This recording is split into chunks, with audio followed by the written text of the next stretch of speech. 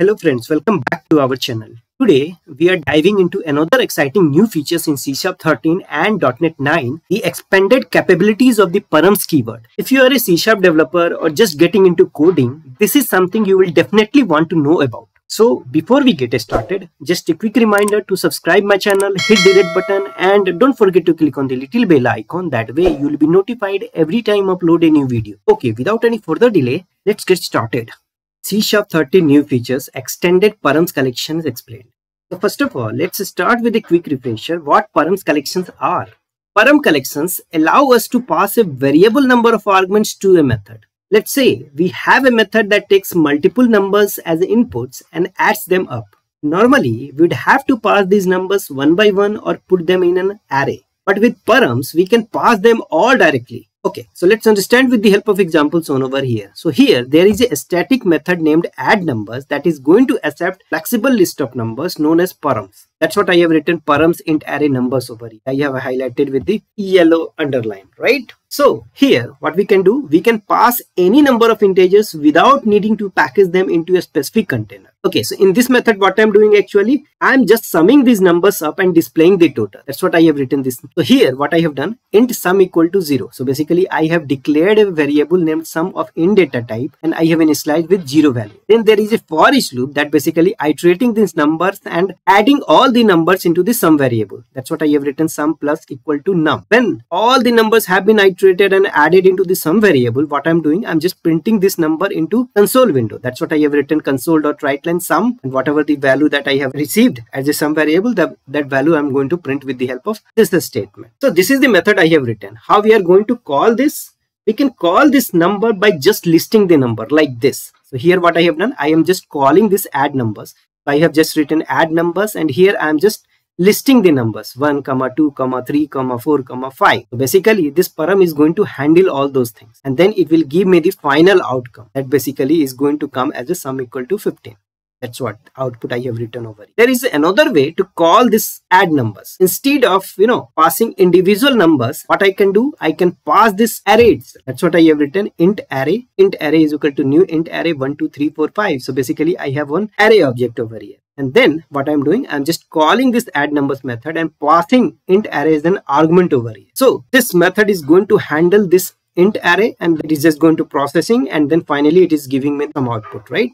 That it is going to get printed into this console window. That's what I have written, output sum 15 over here. So we have seen param makes it simple, but until now it was mostly limited to arrays only. Now let's say if we want to pass a list of integers, we had to convert it into an array and then we need to pass it. That's what I have written over here, wrapping list into the arrays to use params, which is very expensive. So here what I have done, I have created an instance of this list int. That's what I have written, list int numbers is equal to new list int and 1, 2, 3, 4, 5. So basically we have list int object over here, numbers. This list of integers we need to convert into the array. How we are going to convert it? We need to use this toArray method. What I have written, numbers.toArray. So basically what I'm doing, I'm just converting the list into an array. Please note that it's very expensive in the terms of extra memory and it is just going to reduce the performance for the larger set. So here I'm just converting into the array and then passing as an argument to the add numbers method. That's what I have written this. And this add numbers method is going to handle this type of things and give me the outcome. That's outcome. What outcome we are going to get it? We are going to get an outcome as a sum equal to 15. Now, what's new with the params in C# 13 .NET 9? With C# 13, the params keyword has become much more flexible. We are no longer limited to arrays. We can now use params with many other collection types including span t, read only span t, list of t, any type that implements an IEnumerable t interface or iList interface. So this means we can pass in spans, lists, read-only collection and more without needing to wrap them in the arrays, which simplifies our code and makes it more efficient. So now you might be wondering why to use these new collection types with params, right? So here there are two main benefits to use these new collection types with params. Number one, enhanced performance with span t and read-only span t. Span t and read-only span t are highly efficient because they access memory directly, avoiding extra allocation. So this saves memory and speed up operations and making them ideal for performance critical scenarios like processing large data set or handling high frequency data. And now that we can use them with params, So our code is even more powerful. Number 2, broader compatibility with common collection interface. Params can now work with collection implementing interfaces like IEnumerableT or iListT. This means we can pass in list-t, qt, stack-t and similar types directly as param arguments and making our code more flexible and intuitive. Okay, so let's look at an example shown over here. So here is a method that uses param list int directly. So here, this method add number use list is a static method that is going to accept list int directly as a params argument. That's what I have written, param list of int numbers. So we can now pass a list of int without converting into an array first. So how cool is that? And this method also, what I'm doing, I'm just, summing it up and displaying as the total number of sum. So in this method also, I'm doing the same thing, just summing these numbers up and displaying the total. That's what I have written this code over here. But please note that this list of int as a param arguments was not possible before C#13. With the new feature extended in this params collection, we are able to use list of int as a param arguments. Okay, so now let's switch over to the Visual Studio to see these extended param collections in action. All right. So here we are in Visual Studio. Let's check out a demo of these extended param collection. To show the demo, what I have done, I have created one console application named extended param collections in C#13 demo that has program.cs. In program.cs file, first of all, I have added necessary namespaces like using system.net, .network information. Then there is a class named program that has 4 methods: add numbers use span, add number use list, and the main method. Okay, so let's review one by one each method. Okay, let's review this add numbers method first. So this is nothing but the static method that is going to accept a flexible list of numbers known as param. That's what I have written, params int array numbers. Okay, so here, this is the way how we are going to pass this params for the int array. And it was there since long, right? Before the C#13 also it was present. But I just want to show you how we are going to use that.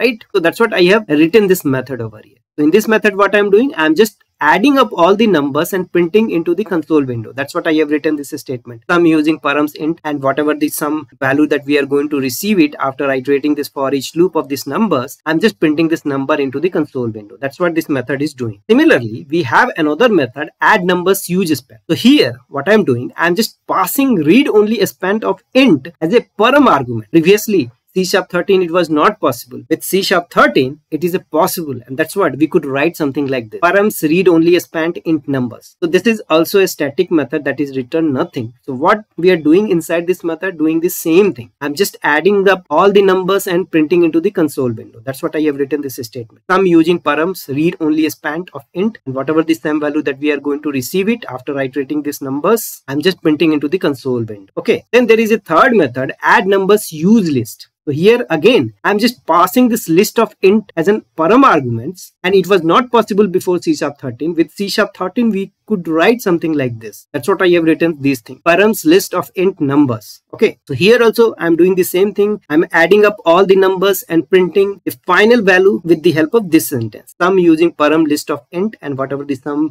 that we have received after iterating this number via the for each loop and assigning into the sum variable, and that sum number, sum variable value, I'm just going to print into this console window. That's what this statement is going to perform. Then lastly, we have this main method, which is an entry point of this application. So here, first of all, what I'm doing, I'm just printing this statement into console window. Demo of extended param collections in C#13.NET 9. So here, I'm just written traditional way. So add numbers 1, 2, 3, 4, 5. So here basically I'm listing out all the numbers and passing as an argument to this add numbers method. That's what I have written these things. And this add numbers method is going to get invoked, this method. And that has this params int array numbers as a parameter that is going to accept all the numbers that I'm passing as a listing over there, right? So it is just going to perform this operation, and then this statement is going to get printed whatever the same value it is going to come, right? This is the one call that I'm making to the add numbers method. Second call, I'm also making the same method but with a different approach. Here what I'm doing, I'm creating an instance of this int array. That's what I have written, int array, new int array 1, 2, 3, 4, 5. And then this int array that I have created in an array object, I'm just passing into this add numbers method as an arguments. So this add number method is going to get invoked, and this method is going to capture this int array what I'm passing from there, and then it is just going to process, and finally this statement is going to get printed over here. Okay, so that's what this line number 52 is going to perform. Okay, then what I'm doing, I want to pass this list of int to the same add numbers method, but we can't do directly. We need to convert this first into the array, then only we can pass it. And this is very, very expensive. That's what I have written. Converting this list into an array is an expensive one. So here how we can convert this list of into the array with the help of toArray method. That's what I have written, numbers.toArray. And this array I'm going to pass into this add numbers as an argument. So again, this add number method is going to get invoked and this things is going to get performed, and finally this statement is going to printed into the console window. Then I'm going to write C#13.NET 9 way. Okay, so here what I'm doing, I'm just calling this method add numbers use span. Here I'm passing as an read only span 1 2 3 4 5 6. So this statement is going to invoke this add numbers use span method. And here if you see read only span of int, I have written as a params argument, right? So it is going to capture all those things, perform all those operations, and then finally it is going to print this statement into the console window. That's what this method is going to do that. Then what I'm doing, I'm just going to call this add number user list. So first of all, before calling this add number user list, what I have done, I have created a list of int object. That's what I have written, list of int obj list, and this is the 1 2 3. Basically I have created a list of int and then passing as an argument in this add numbers use list method. So this statement is going to invoke this method add numbers use list, that is going to accept list of int as an argument over here, and then it is going to perform all those operations, and finally this statement is going to get printed into the console window. Then finally I have written console.readline. Now you have seen how the program is structured. Let me go and execute this program and show this output to you. Okay, so output got appear into this console window. If you see, demo of extended param collections in C#.NET 9 got printed traditional way.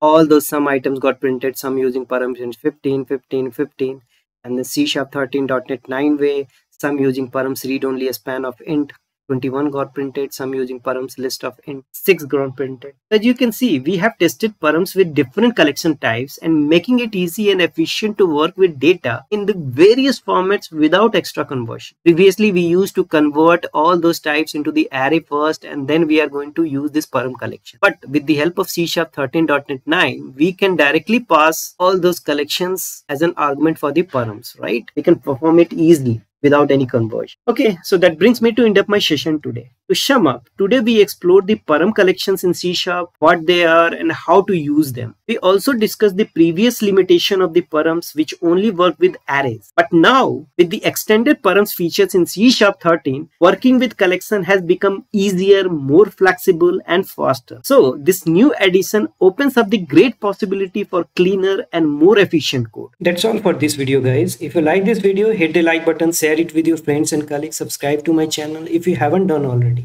Thanks for watching. See you next video.